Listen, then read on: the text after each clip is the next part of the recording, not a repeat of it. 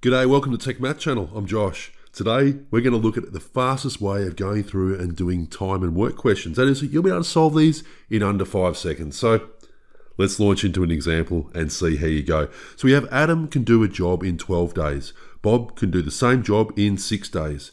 How long will it take them to complete the job if they work together? So what about you pause the video and give this a go? Yeah, maybe you don't need to. Maybe you can do this in under 5 seconds. Well, let's see how you go. By the way, this job will take them 4 days. If you've worked it out and you got that, well done. But right now I'm going to show you how to go through and do this the fastest way.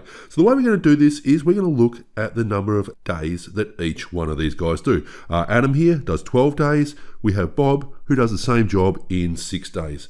So the first thing we're going to do is we're going to get the number of days that Adam takes and we're going to multiply it by the number of days that Bob takes. So let's do this. We have 12 multiplied by 6. And that's nice and easy. That equals 72. Cool. The next thing we're going to do is we're going to get the number of days that Adam takes and we're going to add it to the number of days that Bob takes. So nice and simple once again. That's 12 plus 6. 12 plus 6 is equal to 18. Finally, to get our answer, we're going to get our first result and divide it by the second result. That is to say, 72 divided by 18, that is equal to 4 days. Altogether, that's how you can do this really quickly. And like you can see, with a bit of practice, you'll be able to do this easy, under 5 seconds. You'll be able to smash these out. So what about we have a look at another example? In fact, what we're going to do is we're going to start by having a look at a tweaked example of this, where you can work a little bit backwards, and then we're going to have a look at where we involve 3 people and how you can adapt this trick to solve that sort of question. So let's have a look at this. And by the way, if you like this video, please remember, hit the like button, all that good stuff. So let's have a look at the second example. Adam can do a job in 30 days.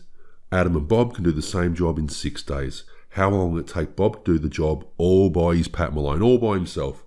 What about you pause the video and give this a go? And you done that? Let's have a look on how you do this. So before, what we did is we got the number of days that Adam took and we multiplied it by the number of days that Bob took. And we divided this by the number of days that Adam took plus the number of days that Bob took. And this gave us Adam and Bob working together, the number of days they took. Awesome. So what we're going to do is we're going to tweak this around a bit. We're going to substitute in our values and then treat this like an algebra equation, which is exactly what it will be, but don't freak out about that. So let's substitute in our values here.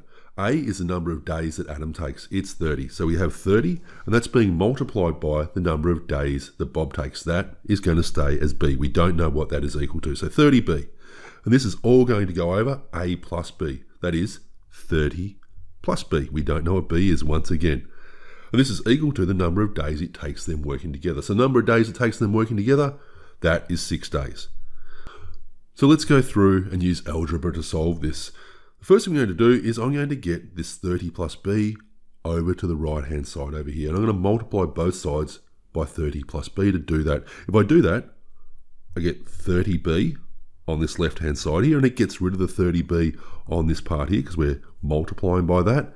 And this is going to be equal to, well, 6 multiplied by 30 plus B. 6 times 30 is 180, and 6 times B is 6B. So we have to multiply both of those parts. Now what we're going to do is get the B's by themselves. Okay, we're going to do that by subtracting 6B off both sides. Okay, so 6B off 30B is going to be 24B, and that's going to equal 180. And if we get rid of 6B on this right-hand side here, we get rid of it right there. Cool, we got 24B equals 180. Now what we can do is we can solve for B.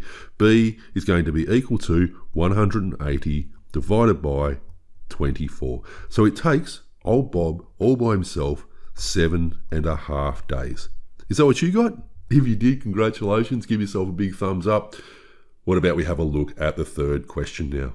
So this one involves 3 different people. We have Adam can do a job in 10 days, Bob can do the same job in 15 days, Connie can do the same job in 12 days.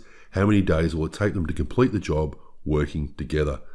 So we're going to use the same idea that we used in the first question, but we're going to just extend it a little bit. So instead of just multiplying just Adam times Bob, we're going to do this. We're going to multiply the days taken by Adam, Bob, and Connie all together. So this is going to equal 10 multiplied by 15 multiplied by 12, which is equal to, nice and simple, 15 times 12. If you look at any of my other videos, this is a really simple question. 15 times 12 is 180, times 10 is equal to 1,800.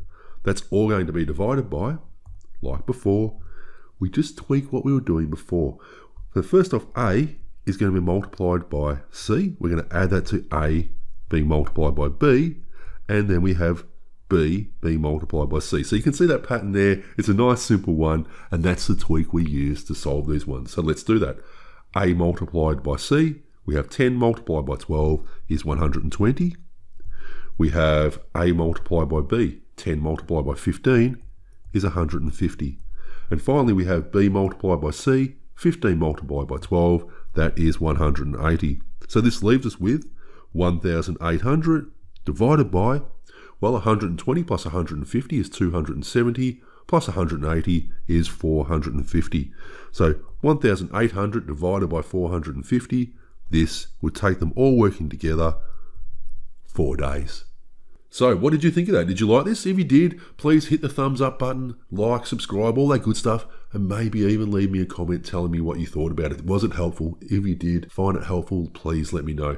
And also, if you want to support the Tech Math channel, like my lovely, lovely, lovely patrons, you could consider becoming a patron of the Tech Math channel.